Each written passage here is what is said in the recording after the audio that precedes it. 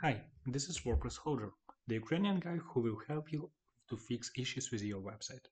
You can ask me to help by email in description under this video. Before we start, don't forget to subscribe and click like. I'm trying my best and it's easy and free for you. Okay, today I'm going to tell you how to fix issues with SVG images when you edit it and it's not showing on website. Okay.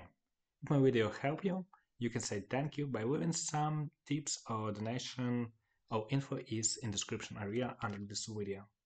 Okay, so you added SVG support to your website by plugging from my previous videos and you add the image like, for example, here we selected SVG image and you can see it's SVG, set image and save and update.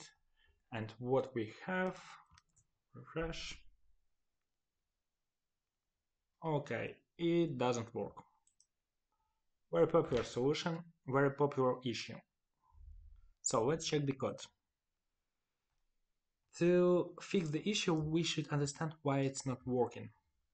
So we go to our image, here it is, and you can see that width and height are made in 1 pixel. Sometimes it's 0 pixels, sometimes it's 1 pixel, but the issue is all the same. The image doesn't appear because it's very tiny. You didn't define the size of your image. So the solution is to manually define the size of image by CSS. Okay, so in my builder there are no area to add the CSS right into the image, so I need to write my code. By the way, this settings for some reason doesn't work from Visual Builder. I have no idea why. Anyway, so to fix it, we need to add my CSS code. So I will add extra class name. It will be height15. Okay, and here I will add the same class.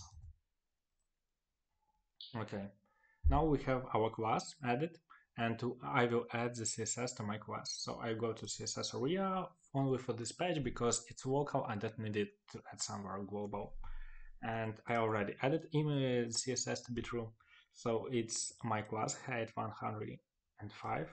After we write image, after we write height, which we need to do, and we write width, which we need to do. In my case, height should be 105 and width should be auto. In your case, you may need to write something different height, something different width in pixels. Quick save, quick update. So, by the way, I will want to show you that it's really 1 pixel.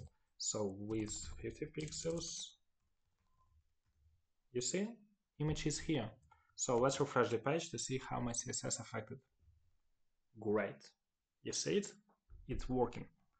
So yeah, there are some issues. It doesn't look like it should be for me, for my design, but it's working. So right now I just need to adjust size to make it a little bit bigger, and that's it. So hope my solution works for you. Hope you have great business, great day, great development, great website. Hope you have all the best.